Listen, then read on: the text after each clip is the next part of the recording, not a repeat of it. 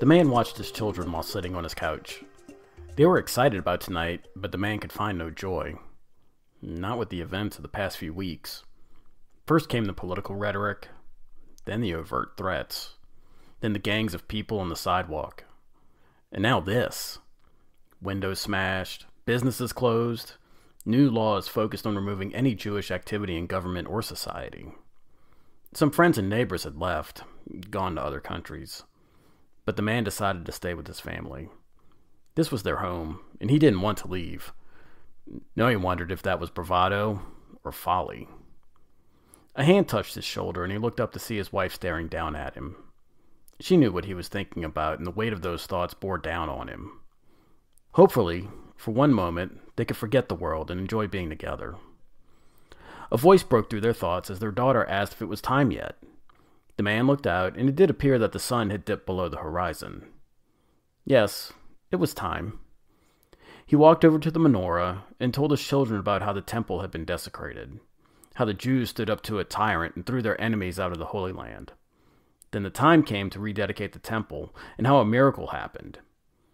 After finishing the story, he lit the first candle in the menorah. The family watched it burn bright, and then his wife had a surprise. She pulled out 2 small packets, one for each child. They each opened it to find a small piece of chocolate. Both children squealed with delight, but quickly turned to groans when their mother said they had to wait until after dinner to eat them. As his wife and children moved to the table, the man stared at the single candle burning and hoped that things would change for the better. That maybe, next year, they could celebrate Hanukkah, the festival of lights, in peace. Hello again, everyone, and welcome to the next episode of Bible Backdrop. I'm going to take a small diversion as I planned on talking about Pentecost, but this being the season that it is, I thought an episode on Hanukkah would be more appropriate. The origins of Hanukkah date back to the Seleucid kingdom. If you remember from the episode on Pharisees and Sadducees, the Seleucid kingdom was in charge of Israel after the death of Alexander the Great. Alexander spread Hellenistic, or Greek culture across his empire, but he also allowed for religious freedom. So, in Israel, the Jews could keep practicing their religion as had been established in the Torah. Even so, Greek culture started to infuse itself into Judaism, and many stood against it creeping into their lives. Then along came Antiochus Epiphanes. You remember him, right? I talked about him in that same episode. Antiochus believed that a solely Greek culture would please his gods and allow for him to have the military conquest that he found elusive. As a result, everyone in his kingdom was forced to undergo a change to strict Hellenism, or suffer the consequences. Some Jews in Israel went along with this and encouraged others to do so, but many others resisted. Jews were no longer allowed to observe Shabbat, conduct circumcisions, or observe their dietary laws. Scrolls of the law were burned and Jewish worship was forbidden. Rather than submit, many died at the hands of Antiochus and his lieutenants. The ultimate act, though, was the desecration of the temple. After marching into Jerusalem, Antiochus set up a statue of Zeus in the temple and sacrificed a pig on the altar. This rendered the temple unfit for the worship of Yahweh until such a time as it could be cleansed. To make sure people followed the new rules, Antiochus sent people out to the countryside to confirm that the changes were taking hold. Here is where things get interesting. One day, these men found themselves in the village of Modin around Judea. A priest by the name of Mattatyahu lived there. When Antiochus' men showed up, they built an altar and demanded that the priest offer sacrifices to the Greek gods. He refused, but a Hellenistic Jew offered his services. That was a bad idea. Mattatyahu and his sons fell upon the man and killed him. Then they did the same to Antiochus' men. They killed many of them and chased the rest away. Now it was on. Knowing Antiochus was going to respond harshly, Mattatyahu and his sons fled into the hill country around Judea. Similar to when David fled Saul in 1 Samuel and warriors joined his band, people began to join his group. Knowing they couldn't stand toe-to-toe with the Greek armies, this group used guerrilla warfare to attack enemy detachments and outposts and destroy the altars built by Antiochus. Before his death, Mattatyahu urged his sons to continue the fight.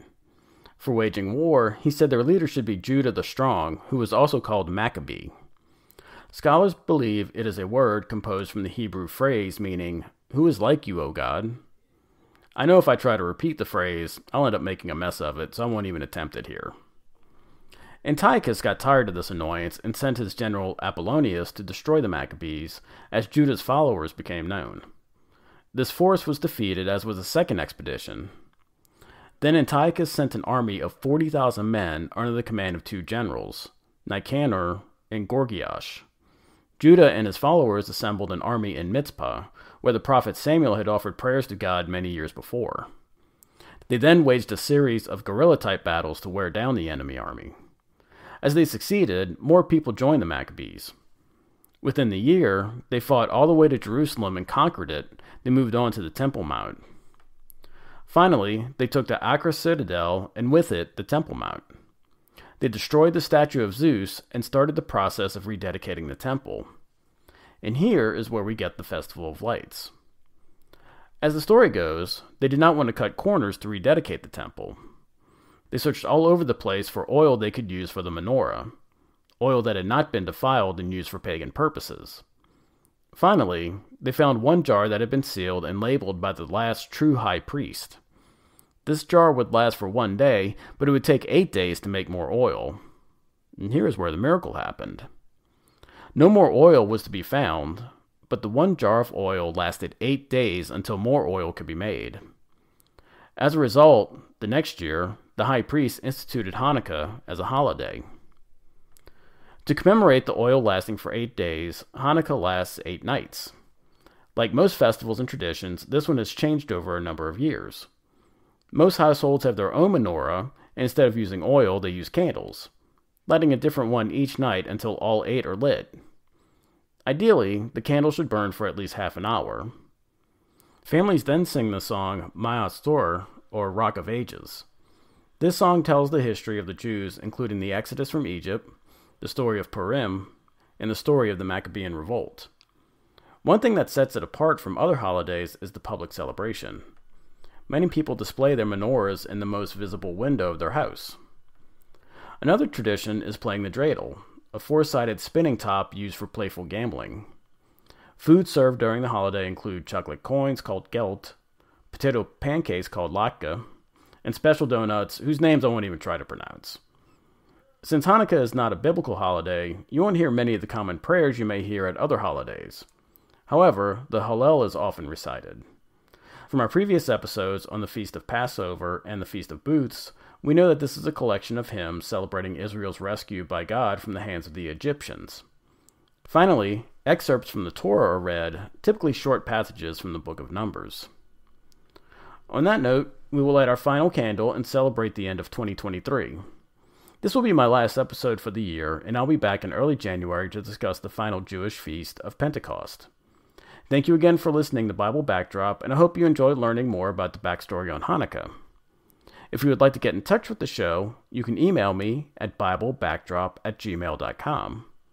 Word of mouth is still the best way for the show to get around, so please tell a friend and have them subscribe.